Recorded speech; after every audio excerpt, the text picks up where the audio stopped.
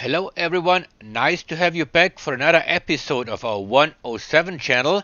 Today's topic is our OBD, which is a so-called X92 test socket with 8 pins for the models of years of production from 1986 onwards. This OBD is a simplified diagnostic device to check and detect SRS defaults quickly. This may make you smile, but it was customary in the 80s. This is technology of the 80s. We will explain that right after the introduction. Please watch this video till the very end when the drop-down lists are being explained.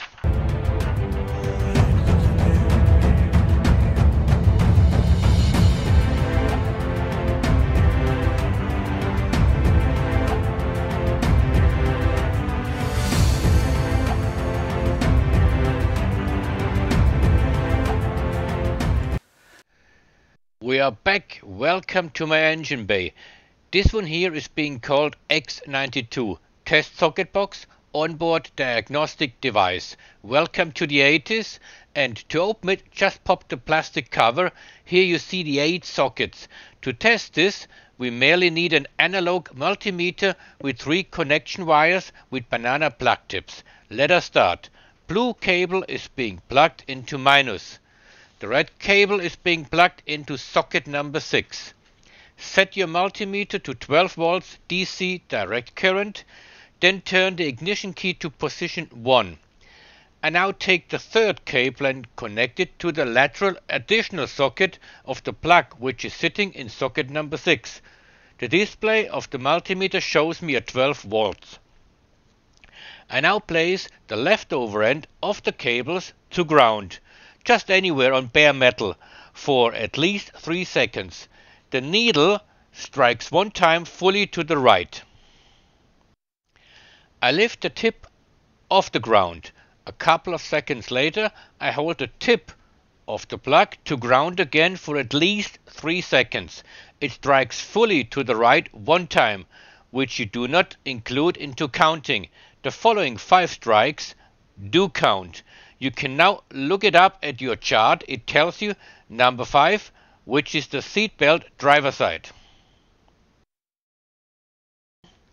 If you do not have such an analog multimeter at hand, there is another simple way of telling what is wrong and which component is faulty.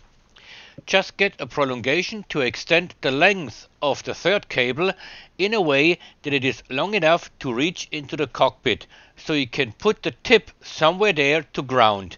You simply count the pins of the lights in your control panel. Here you count all the pins.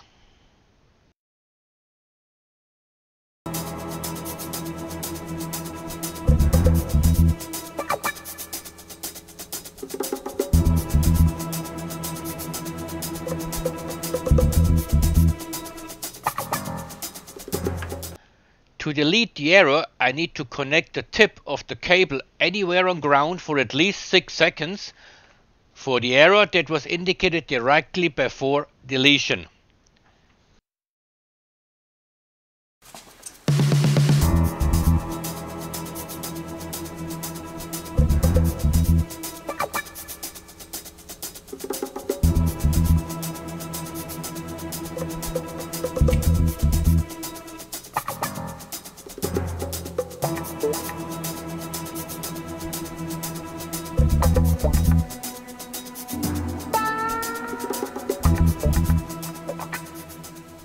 We are close to the end of this very video, so-called read errors of the X92 8-pin test socket box of our 107 series for the years of production from 1986 onwards.